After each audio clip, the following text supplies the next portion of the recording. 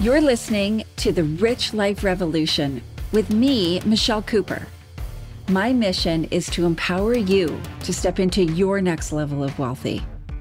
You'll hear all the deets, a little bit of inspiration, and real life takeaways so that you can create your own rich life revolution. Let's dig in. Hey everyone, welcome to the Rich Life Revolution. I'm your host, Michelle Cooper, and today we are talking once again to Marie Elizabeth Malley, who has come back to the show to talk about reaching alignment in your life. What does that mean? Well, you may have heard about alignment. That may be a word that resonates with you or not. That's okay too. But what Marie Elizabeth reminds us all is that alignment is not an absolute. And she's going to dive into this in this episode. I feel like this is really important. The other thing that she, like a genius, like such a genius here, you may have heard about those more old-fashioned or conventional naming of our life stages as women. Maiden, mother, crone. These are these multi-year phases of a woman's life that can define who we are. And I never liked these. They didn't resonate with me. I actually rejected them. I didn't like maiden. It felt weak. It felt weird. Mother, okay, sure. But there was a lot of years that I had no intention of being a mother. And crone, well, who wants to be known as a crone? That sounds like some withering old lady. Marie Elizabeth has introduced 3 new stages, which I adore, and she is going to dive deep into and educate us so that we can step into really embodying these stages and living in alignment. I hope you enjoy this episode, and I would love to hear all about it afterwards.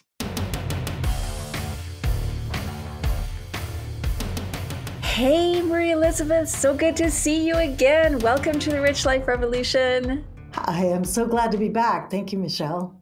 Awesome. Today, we are diving in to something that you call the arc of an aligned life, which I adore, okay? Like, I love that. That is my goal. It has been. I don't think I've kind of thought about it in that way, but it has been over the past couple of years to become more and more aligned with myself and what I truly desire to experience, right?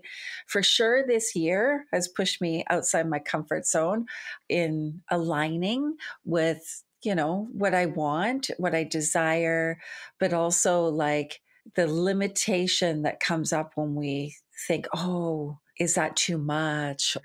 I remember in August, I was in Croatia, spent 2 weeks on a yacht. It was amazing. And I actually said, life can't get better than this. And then I was like, oh, no. Cancel, delete. Right? Like I caught myself, but I had already said it. And I was like, oh, okay. Well, there's my upper limit. So please share with us, bring people into this concept that you share of the arc of an aligned life. I can't wait to hear all about it. So the first piece that I want to share about it is kind of the overall idea, because alignment isn't a static thing.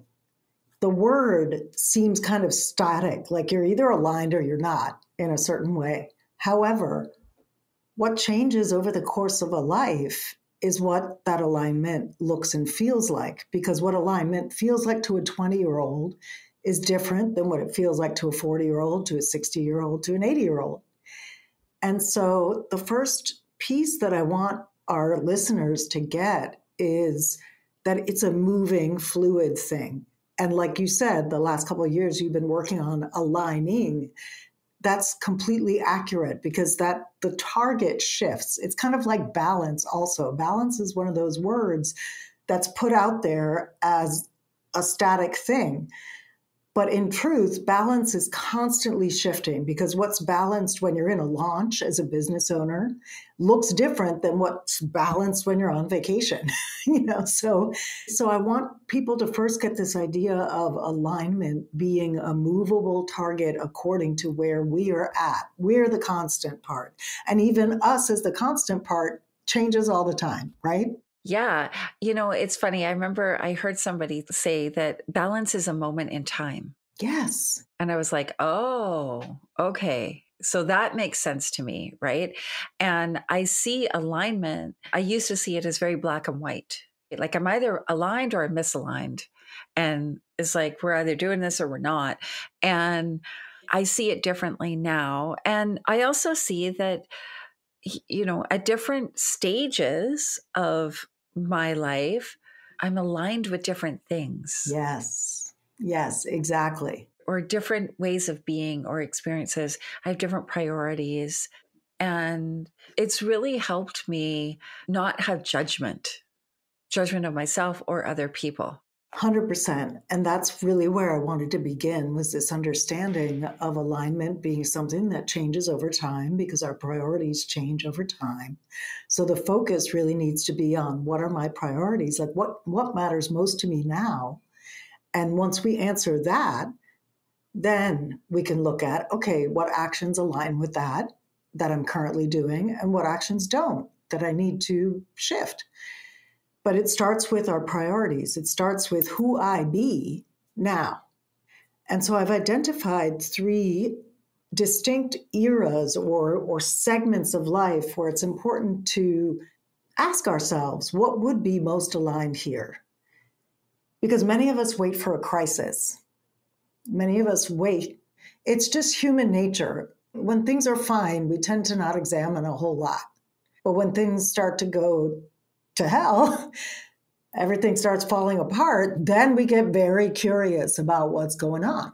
So my invitation is also to be preemptive about it, to actually answer these questions in a time where it's not a crisis, so that when the crisis shows up, because it will, because life is life, you're ready for it. You have some solidity to stand on as you face this new challenge. So I think that's the other important thing is don't wait to ask these questions of yourself till the crisis. Do it now. And if you're in a crisis, start now. But if you're not in a crisis, start now. So, same answer. Just start now. Just start now, in a nutshell. So the first section of life that I want to talk about alignment with is our youth. And I call this time, for women, I call this time being in our pretty body. And what the pretty body is, it's really our conditioned self. So it's the young part of our lives till, let's say, about 35, maybe older for some folks. But it's that young part of life where we're adulting, we're starting to go out to the world. We're adulting for the first time. We want to do really well at our job. We want to please our parents. We want to meet a partner who is acceptable, that we're fulfilling the wishes of our parents and things like that. Like we're trying to be good girls. It's kind of like the good girl era.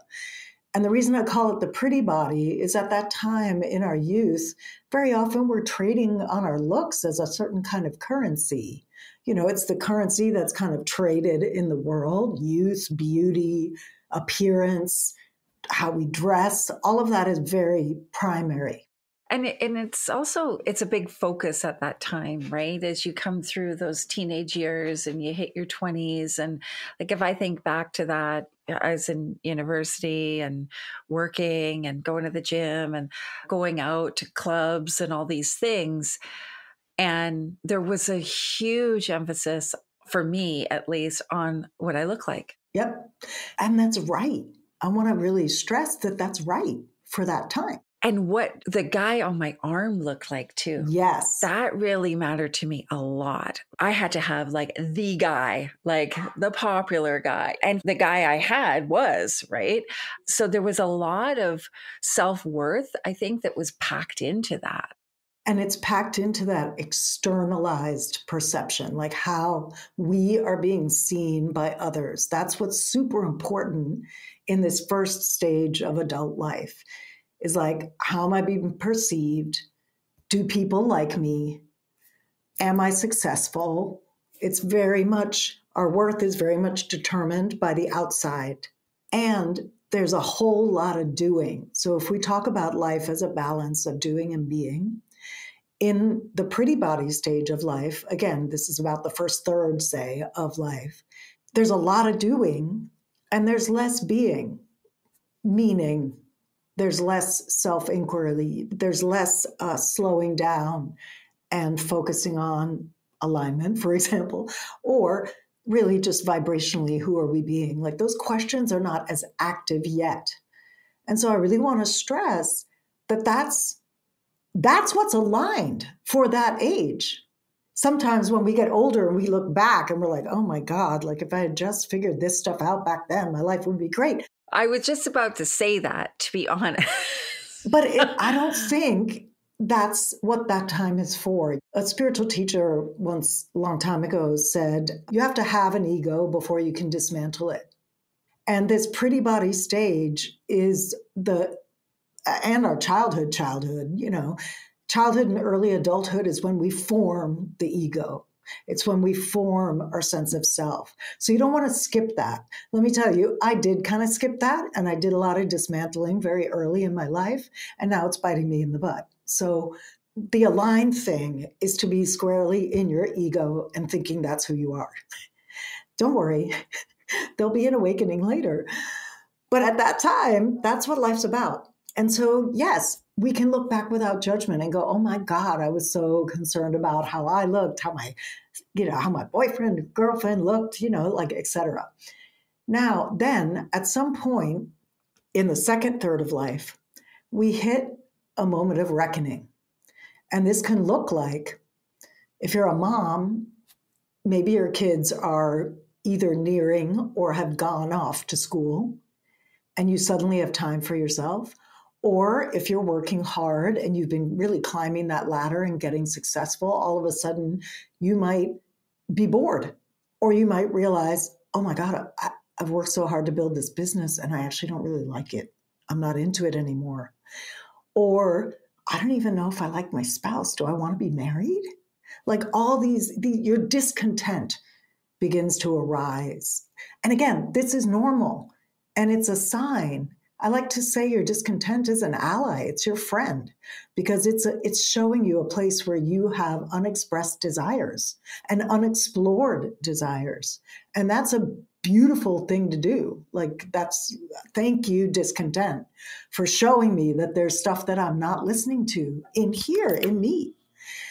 And so in this second stage, which I call the PassionBody stage, so the first stage is pretty body, the second stage is PassionBody, what we're being called to is to activate our passion and our purpose at a deeper level.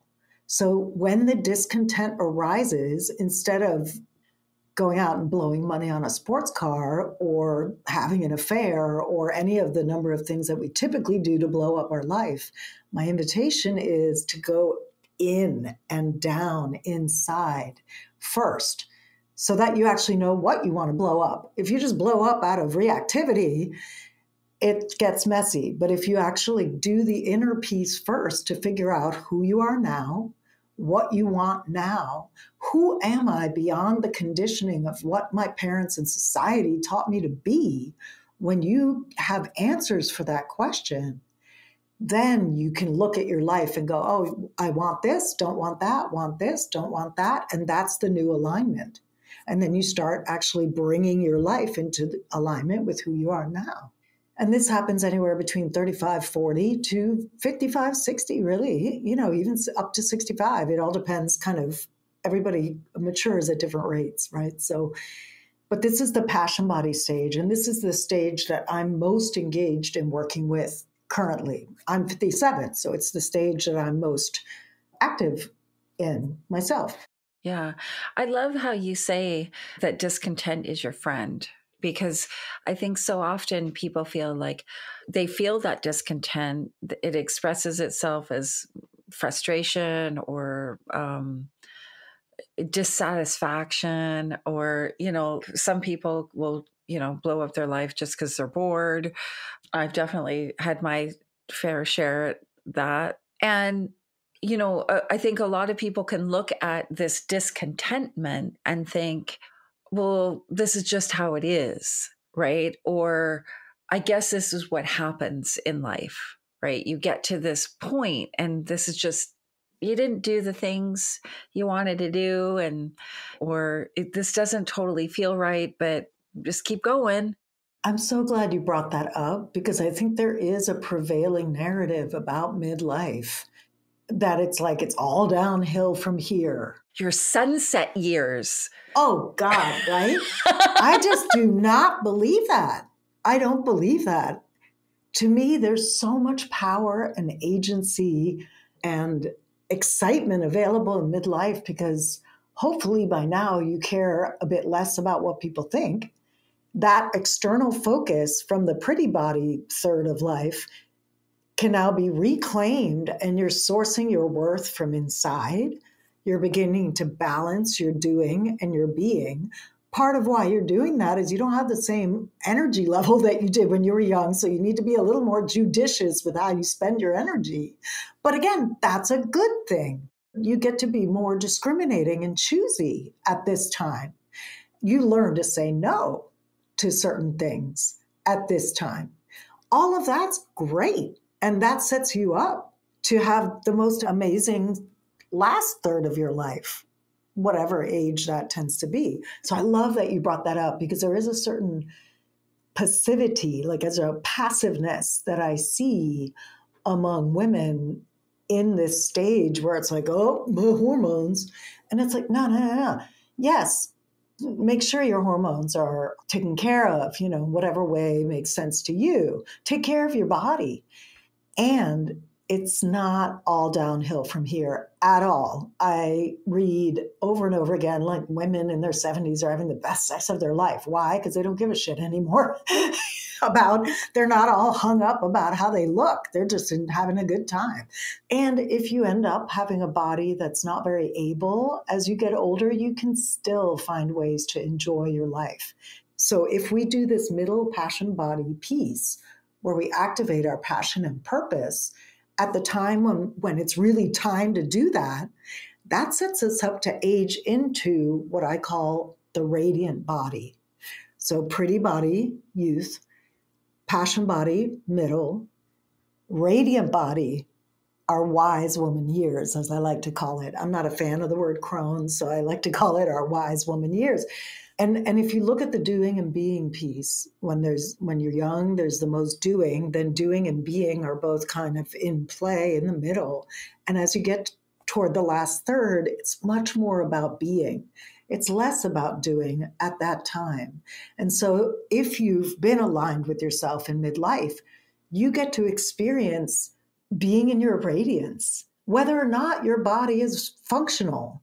I really want to stress that. This is not conditional on being able to walk. This is being able to radiate a kind of wisdom, a passion. It's not as fiery as the middle part of life. It might be more quiet, but you see these women, Jane Fonda, Oprah, Helen Mirren, you see these women. Iris Apfel is 102 years old and she's still out here modeling. Like you see these women who are lit up from inside. Why? Because they activated their passion earlier in life. And that's what's carrying them through into having something radiant to share with the world in this last stage of life. And I want to really counteract, like part of what I'm really out here working to do is to counteract this narrative that as women, we're supposed to shrivel up and disappear just because we're getting older, just because our looks are not as commanding as they used to be. Who cares? Yeah, I love that. I saw a picture of Oprah last week. I think it was celebrating her 70th birthday. And I'm like, holy moly, lady, you're looking phenomenal, but not like what she looks like, just the energy that radiates out from her. Exactly. I think she's such a great example of what you're talking about, right? Of like the passion body. And when you really spend that time in those years, really activating that and aligning to that, then in those radiant body years, it's almost like you get to relax and lean back and like just ride the wave kind of thing, which feels like it would be awesome. Exactly. And it does. You get to ride and rest on that at that time. But it doesn't happen automatically, because here's the alternative. If you don't activate your passion in the middle of your life, if you don't do the work you and I are both currently engaged in terms of aligning our current life to our current desires, if you don't do that work in the middle, it doesn't automatically happen at the end.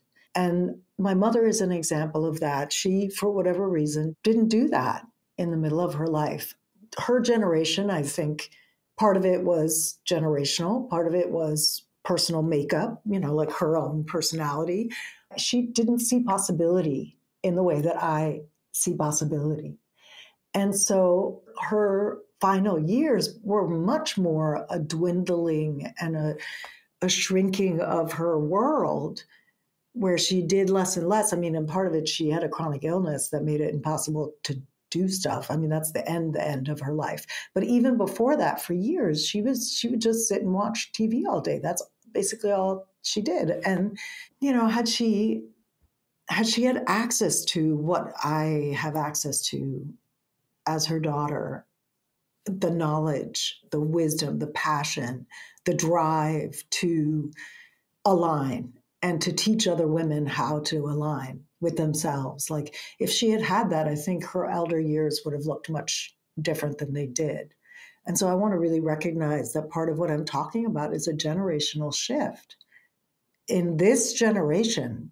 And we have to actively claim it. It's not a given. For the next generation, it'll probably feel normal. But for us, it feels revolutionary. Right? And I think it's different. I don't have a lot of role models for this stage of my life. My mom passed away when I was 9. I don't have the older kind of female role models. So I feel a little bit like I'm not sure if I'm doing it right kind of thing. But then when I lean into what you teach and what you coach on, I think, well, one, there's no right or wrong, Michelle, so that you're being ridiculous, right? But also, like, just being true to me, tapping in and listening. Well, what do I want? Because I think often we can get feedback or like conditioning that what we want is not important or less important, or if we are very intentional about getting what we want, then we're considered selfish. Mm-hmm. I had to get over that. That was a big one, because I still get that from some people in my life that they're just in my life. I can't get rid of them, right? And they will still say, you're being selfish. Yeah. And I love that you brought that up, because this is one of the main things that comes up, especially, I think I hear it the most with moms, but not exclusively, because we are taught as women to orient our desires around what others want. And if we have had children or if we're married, then we're orienting, it's like, okay, what they want is most important, and I'm going to squeeze my own stuff in somewhere. It's like an afterthought. And if we decide to disrupt that structure by putting our desires first, then we're labeled as selfish immediately. And the perception is that we're hurting our family. Yeah, like there's this scarcity, this inbred scarcity that, well, there's not enough to kind of time or whatever it is to go around, that, you have to put this, 95% of what you've got into the other people, especially if you've got kids. Or the other one I see where I'm at right now is elderly parents. Oh, yes. One of my best friends cares for her elderly parents, and there's a lot of conversation around, her. It usually lands on the daughter, right? Let's That's the majority, right? And, you try to do what you feel is right to support your parents, but then you try to, take some time for yourself or prioritize yourself. And then the other people are like, well, you're supposed to be looking after them. Exactly. What are you doing? Yeah. I'm so glad you brought that up, because my mother died in 2020. It wasn't from COVID, although COVID did affect her end of life care a lot, because it was intense trying to navigate caregivers that were out with COVID and trying to keep her taken care of, because she couldn't do anything for herself, like not one thing at that stage of her life. And her final years were an incredible struggle for me, because I spent 15 years living. I had lived on the West Coast for 10 years in my 20s, from like 22 to 32.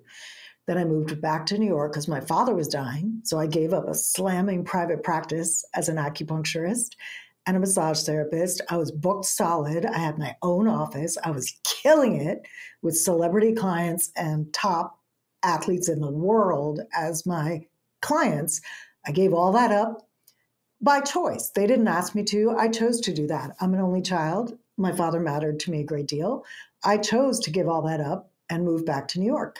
He passed away 6 months after I got there. I stayed back for 15 years because my mother was alone in this country, but she wasn't American. So that was a part. I also got married, and so I did live a life on the East Coast, but and I did do things I wanted. But in the back of my mind, it was like, I don't want my mother to be alone, and I don't want her to, God forbid something happens to her and I'm not there. And finally, after 15 years, this little voice inside of me was like, I want to live in California. Like, can we please live in California again?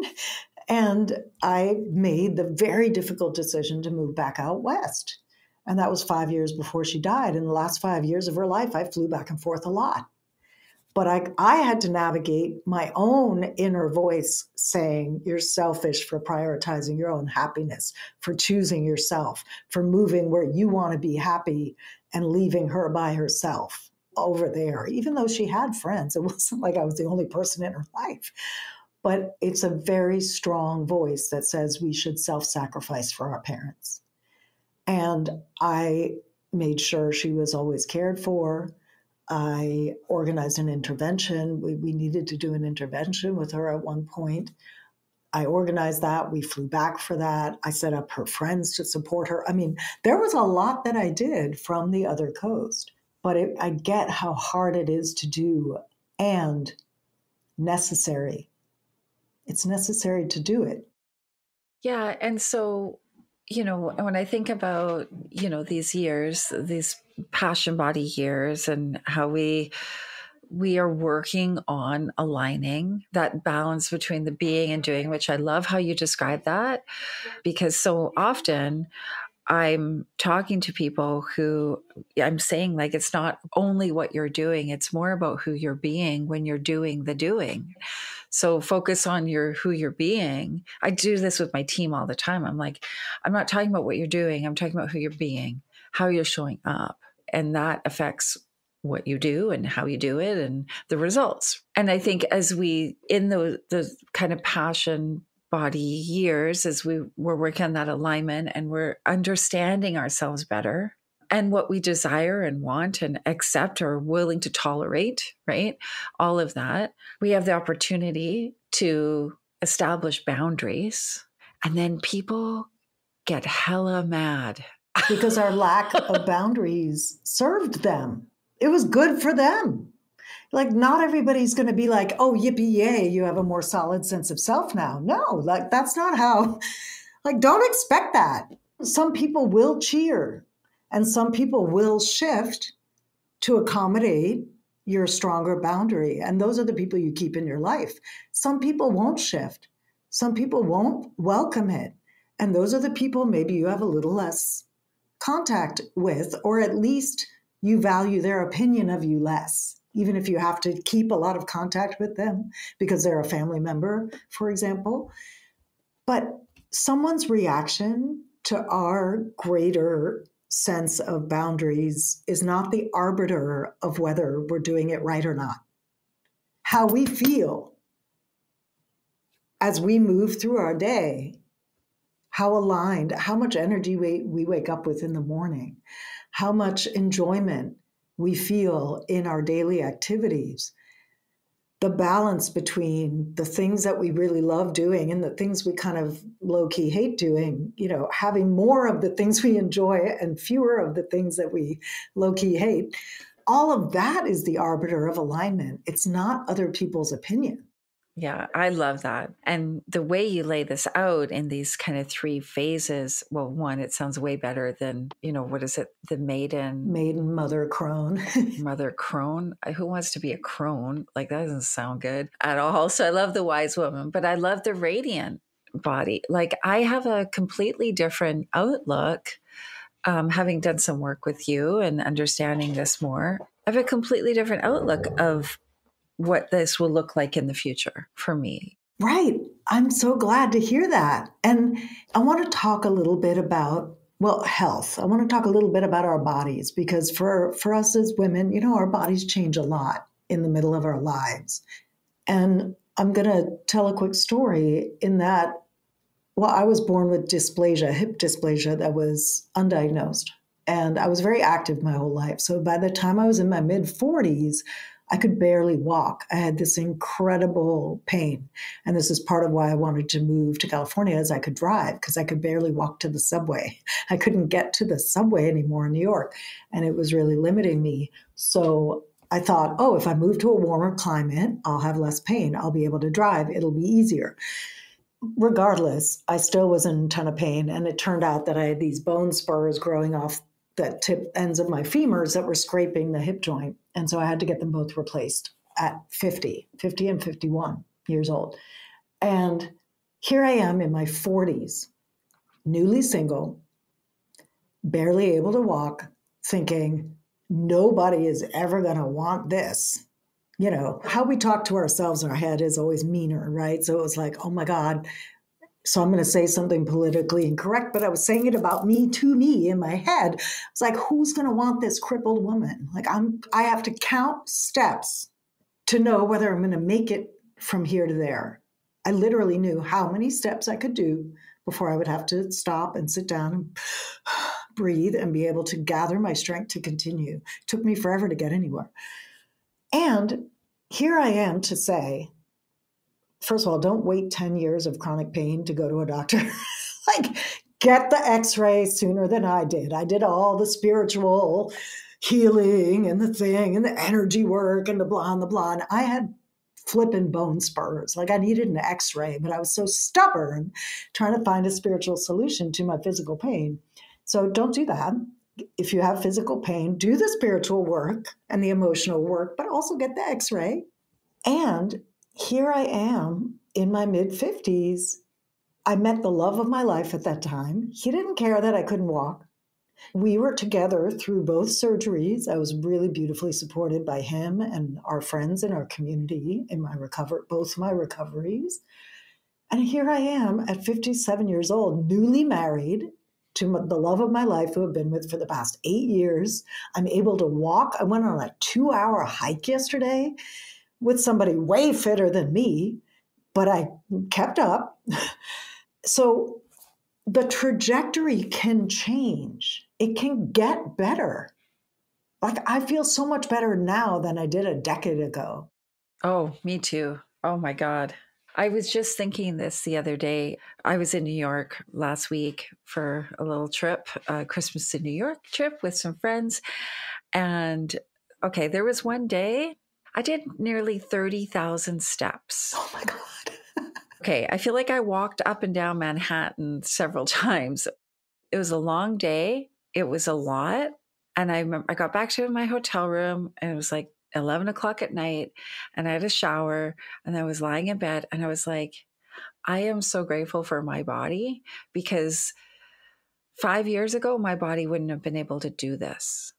I was a lot heavier, way overweight. I had a lot of problems with my health and breathing and energy, and I just wouldn't have been physically able to do it. I woke up in the morning and I was like ready to go. I was like, Let's go. Where are we going today? Amazing, amazing. And that, what you are experiencing now, what I'm experiencing now, both of those didn't happen by magic. They didn't happen by praying on it. They didn't happen by wishing and hoping. They happened because we both made choices, some of them very difficult and painful at the time. Like surgery is not fun, let me tell you. And to do it twice, way not fun. Like both of us made tough choices and changed what needed to be changed to be now having this experience where both of us feel better in our bodies. And so I just really want to land that for someone. If you're listening and you're struggling, let's say you're having hot flashes, whatever, if you're in the menopause journey or you're in having a physical issue that's creating difficulty for you, don't just pray and hope, like actually get the care you need, do the steps you need to take, eat the foods that are going to be better for your system, cut back on the substances that numb you to how you're feeling so you can have an accurate read on what's actually happening. So try to stop or reduce how much time you spend numbed out so that you can, like, awareness is the first step to change. First, you got to feel what you need to change and then you change it. But it's this combination of both of us prioritizing alignment and prioritizing wanting to feel better and then taking the actions to support that. And that can happen at any age. Yeah, it's so interesting, right? Because I think so often people think this is as good as it's going to get, or, I can't, like, similar to you, I had thoughts not that long ago, fairly recently, like, who's going to want to date me?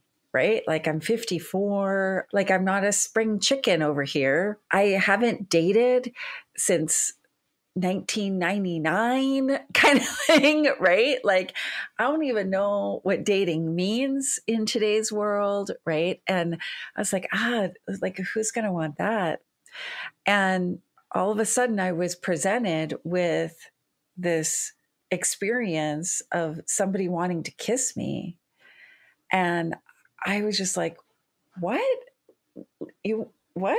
Like I'm trying to give the guy a high five and he's like, what are you doing right now? Like, why are you trying to high five me? I would like to kiss you. And I was like, you want to kiss me?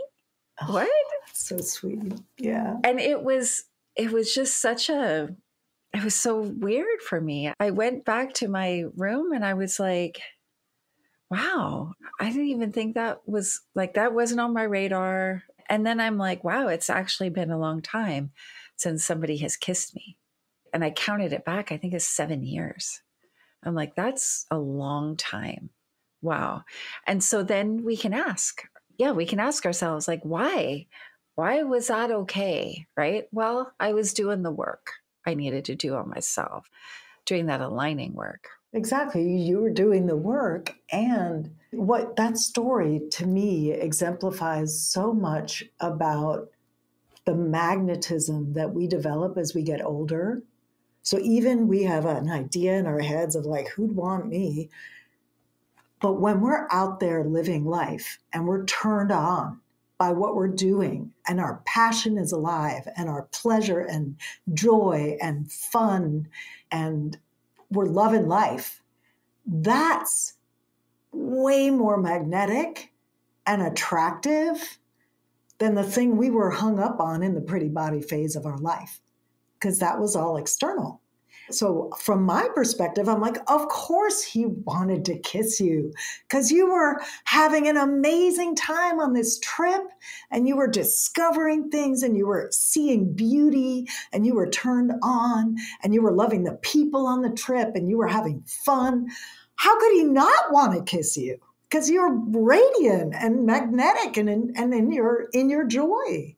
That's sexy. Yeah. And so I think for anybody who's listening, one, if you're sitting there thinking, I don't know, this is it. It's not, I promise you. 2 women here telling you it is not. Might not always be easy or comfortable to figure this shit out, but you can. And I think support is really important, right? To surround yourself with other women who prioritize this, right? And to get professional help when you need professional help. Yeah, because it's not going to come for the culture. Right? So I think there's all kinds of ways we can get help, and it can look at a variety of different ways. But one of the biggest things that I think is to be in the vibration of it, to be be very intentional with who you're sharing your energy with. And are they all in the way you're all in? Because then you get people, you and I, we're friends. We don't talk every day, but when we do, it's like we're connected. I don't need to see you every day. I can see you next year or something. And we would still be having a great conversation because it's a frequency. Yes, exactly. It's just so, so important. Oh my God, this conversation was amazing. Is there anything else nuggets of gold you want to drop in there? Yeah, absolutely. So you mentioned support, the types of support that someone might need as they go through this process. And I'd love to share a few ways that I support women through this time. So the first, I love starting with a quiz. You love quizzes, I love quizzes, because quizzes help us see ourselves. So I have a really kick-ass quiz called your grown-ass power quiz. And the thing you get after you do the quiz, I have it on my wallpaper on my computer because I'm like, that is so me. And I need to embody that. So I love it. So this quiz gives you one of your 5 PassionBody archetypes. And so we each have a bunch of archetypes inside, but there's always a dominant one. And this quiz will identify your dominant archetype. And then there's a bunch of follow-up, very supportive educational content about the strengths and the challenges and what to focus on. And there's a 5-episode private podcast that goes even deeper into the archetypes. So there's a beautiful rabbit hole to support yourself with there. And should you want more active support, Michelle is a part of this. My PassionBody Hub community is a community of women who are in this moment, this inquiry. Who am I? What do I want now? What would really light me up? Where am I going? And each month I teach, we have brain training. You got to train your brain. Your subconscious mind needs to be on board with what your conscious mind comes up with. And we do specific work to help your mind be 100% aligned with your desires. That's one of the things we do in there. So you get more confidence with your decision making. You get more trust in your intuition. I also teach on communication because I have a background as a relationship coach. So you learn how to communicate these new desires more effectively with the people in your life who matter. And it's a beautifully supportive community and a great way to begin. And then should you want to dive a little bit deeper and get even more support, I offer retreats in Mexico for women where you can come and put everything down and be 100% pampered and taken care of as you take this space to uncover what you want more deeply, what would be aligned moving forward, release the blocks so that you can more effectively move, create an action plan for when you get home.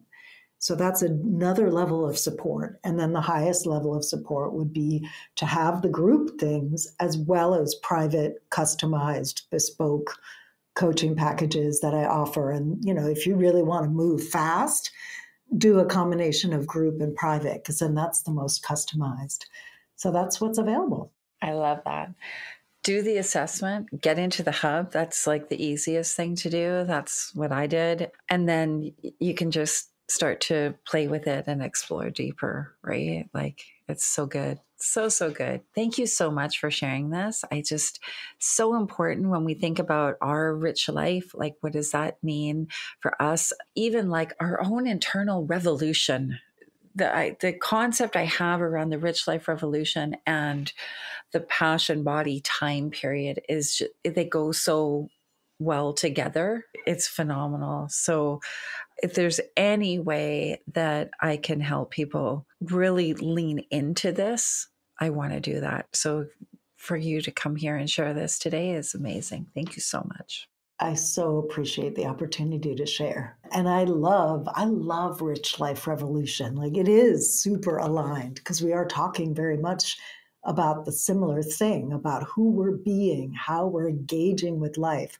What is abundance? What is richness in the deeper sense? What is your rich life? Yeah. Yeah. I noticed, because I was just at a conference in LA, and I noticed a reaction from younger people when you say rich life revolution. They think money, money, money, money all day long.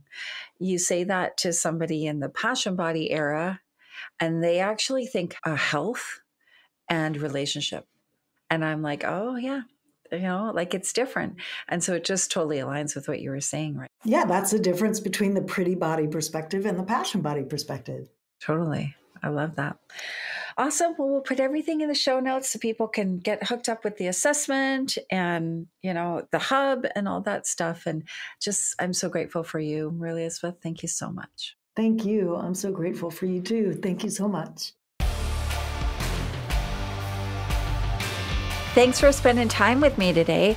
I love this episode, love Marie Elizabeth's work, and really the thing that jumped out at me most, my big aha, my light bulb moment, was accepting and embracing the fluidity of alignment. I kind of felt like I'm like an all or nothing kind of gal. And so I kind of felt like alignment is like I'm either in alignment or I'm out of alignment. And I didn't ever consider the fluidity of alignment. So that was my game changer. That was my aha, my light bulb moment. And I would love to hear what your aha moment was and what you're taking away from this episode. Do you resonate with the pretty body, the passion body, and the radiant body? Does that speak to you? Because it does to me. I love the idea of living in my passion body, and I can't wait to get to my radiant body. Sounds amazing to me. So be sure to share on social media, like our podcast, download it, review it, give it some stars, give it some love, and take the grown-ass power quiz that Elizabeth is providing to us. It's in the show notes, so make sure you check that out. In next week's episode, I'm going to be jamming out on the power of transformative travel. So be sure to tune in and check it all out. Thanks for hanging out with me. I hope you got at least one gold nugget today. Be sure to grab your copy of the Rich Life Revolution workbook to help you set the foundation for your next level of wealthy. Get it now at richliferevolution.ca, and I'll see you later.